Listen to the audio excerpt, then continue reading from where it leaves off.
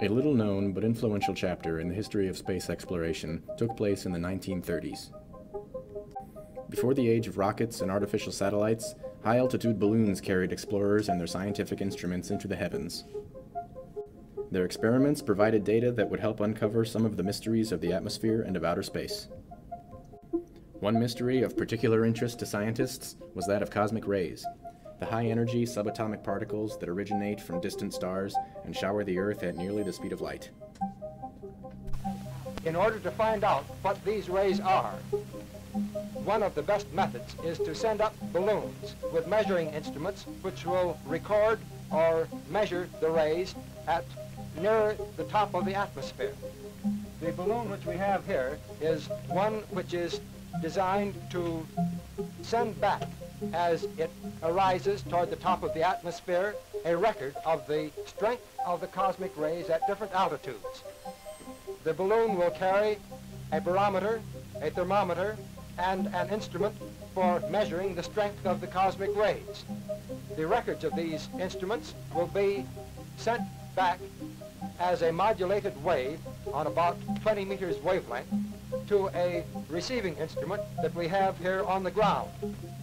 This receiving instrument on the tape will have all of the records that we require for making these measurements. By this type of measurement, we can make observations at any part of the Earth.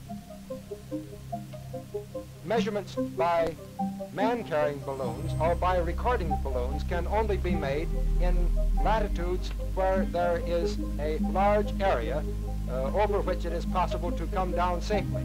Near the poles of the Earth or near the equator, it is difficult to find a region where it is possible to make a safe flight. The dangers of crude balloon research manifested during the flight of an Army aircraft named Explorer, when the hydrogen-filled balloon ruptured and exploded mid-flight. The crew abandoned their falling gondola and parachuted to safety, but this harrowing experience did not discourage Captains Anderson and Stevens from flying again the following year. In collaboration with the National Geographic Society, Explorer 2 took off from South Dakota, carried by a much safer helium balloon, to a record-setting altitude of more than 72,000 feet, or nearly 14 miles above the Earth. In addition to collecting scientific data on cosmic rays and other subjects, the Explorer crew also captured groundbreaking aerial photographs, including the first ever image of the curvature of the Earth. The success of the Explorer 2 expedition demonstrated the survivability of high-altitude travel, and helped set the stage for the NASA missions of future decades, such as Mercury, Apollo, and Voyager, all of them boldly going further and further from the safety of solid ground.